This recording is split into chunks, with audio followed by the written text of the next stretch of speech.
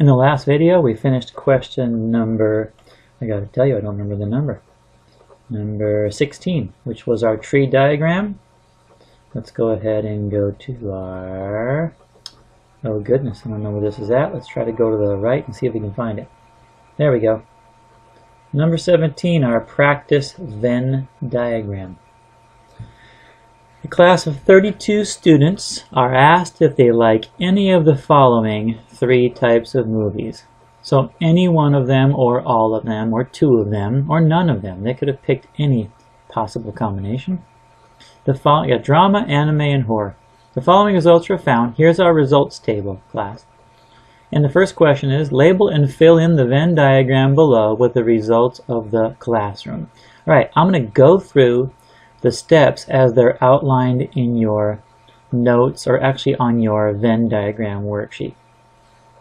Step number 1, label the circles with your categories. It's been done for you already. And then we're supposed to write in the number of students that fall into each of those circles. So for drama, we've got 19. For anime, we've got 17. And for horror, we've got 6.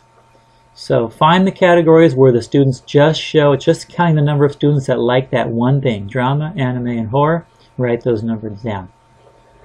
Next step, now in your notes, I did it a little bit different. In your homework, the next step was write the number of all the combined categories on the outside between the 2 circles. So in this case, let's take a look. We've got 10 students that like both drama and anime. So 10 students like drama and anime. Here's our 2 circles, drama and anime. I'm going to put a 10 right here. This will not be part of our final answers, but it's going to help me calculate the answers inside the circles. 3 students like both drama and horror. So 3 like drama and horror, and 2 like anime and horror, like both of those. The next step was to write down the category including all 3 movies in the middle of our Venn diagram where all 3 circles overlap. We got 1 student that likes all 3 types of movies. I'm going to put that 1 person in there. Step number 4 was to fill in these overlap sections, the ones that kind of look like the leaves on a flower. You're going to fill in those overlaps because, for example, let's take a look at the first one. If we know 3 people like drama and horror, 1 of those people also like anime. So that's already been counted. That person's already been counted. So 3 minus 1 is 2. These 2 sections, class, have to add up to the green 3. Same thing here. 2 minus 1 is 1. These 2 ones have to add to this 2. And 10 minus 1 is 9. There's our overlap sections. The next step was to figure out how many students are left in these circles. Which ones have not been counted yet? So in this case, take a look. We have 19 people who liked drama. 9, 10, 11, 12 of those have already been counted because they like other things as well. So 19 minus 12, we got 7 left in that circle. 6 people like horror. 2, 3, 4 of those have already been counted, so 2 are left in this circle. Notice now the whole circle adds up to 6. This whole circle adds up to 19. And then our last one is anime. 17 people liked anime. 9, 10, 11 were already accounted for. 17 minus 11 is 6. There are 6 left in that circle. All right, the next step is to figure out how many students didn't like any of them. How many students didn't check a box? They just said, you know what, don't like any of those movies, so I'm not going to respond. 32 students. Let's see if every one of them responded or not. So the way we do that is we just add up all the numbers inside the circle, class. Inside the circles, not outside. Inside the circle. So here's my first one. 7, 2, 1, 9. Those are in drama. So 7, 2, 1, 9. So 7, 2, 1, 9. I've got a 2 that hasn't been counted, a 1, and a 6. 2, 1, and 6. Those are all the numbers represented inside of the circles. Notice I don't count the numbers under the titles anymore, and I don't look at the numbers outside the circles. Those are just references to help me figure out the numbers inside of the circles. When I add those up, 7, 2, 1, 9, 2, 1, 6, add those up, you're going to get 28. But we had 32 students surveyed. That means 4 of them never responded or said they didn't like any of them or didn't pick any of them. That means 4 students are in the none category. Didn't pick a movie. All right, let's do our probabilities. First one's not a probability question. How many students like drama but not either of the other 2 types of movies? So they're going to like drama, but they don't like anime and they don't like horror. If you look at your circles, all the students inside this circle like drama, but these students also like horror. These students also like horror and anime. These students also like anime. So this number 7, this is the only number that represents students who only like drama. So that question's pretty easy. 7. Let's put that in red. All right. Letter C. If you select a student at random from 32 total students, what is the probability they will like horror or drama? So either one of those is good.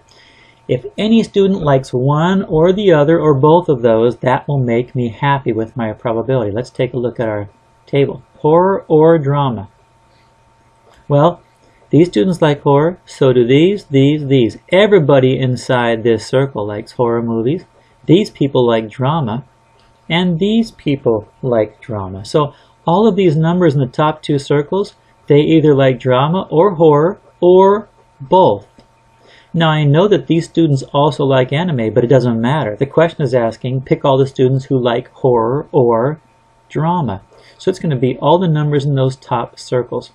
So let's write them down here. We got 7, 2, 1, 9. That covers the drama circle. 7 plus 2 plus 1 plus 9. 7, 2, 1, 9. Then we got 2 and 1. Those are in the horror. So 2 and 1. Oh, you know what? Oh, I got it right. Sorry, horror or drama. I should have added these first. It makes no difference. I'll pick up the horror ones now. 2 and 1. Plus 2 plus 1. Let's check it again one more time.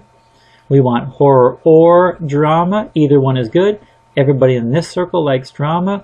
Everybody in this circle likes horror. These are my overlaps, so I only want to count those one time. So 7, 2, 1, 9, 2, and 1. So the only number we're not picking is 6, because those people only like anime. And these people don't matter because they don't like either one of those. Let's go ahead and add these up. We'll end up with 22. So our probability is 22 things make us happy over 32 total students. That's 0.688 or 68.8%. Pretty good probability. Pretty good probability, because the only people who aren't included in this category are the 6 people who only like anime and the 4 people who haven't responded. So if I randomly picked a student from this group, I have a better chance than not of selecting a student who likes one of those 2 type of movies, because we're above 50%. All right, last one. If you select a student at random from the 32 total students, what's the probability they would like drama and anime? They have to like both of them. Let's take a look. Drama and anime. Well, these 9 students like drama and anime and nothing else. This one student likes drama, anime, and horror. That counts, because we're just being asked, what is the probability they will like drama and anime? If I pick a random student out of there, then these 9 people will make me happy, and this one person will also make me happy, but only these 2, because they're the only people in our groups that like both drama and anime. So we've got 9 plus 1 is equal to 10. That means our probability, 10 things make us happy over 32 total things, and that's 0.313 or 31.3%.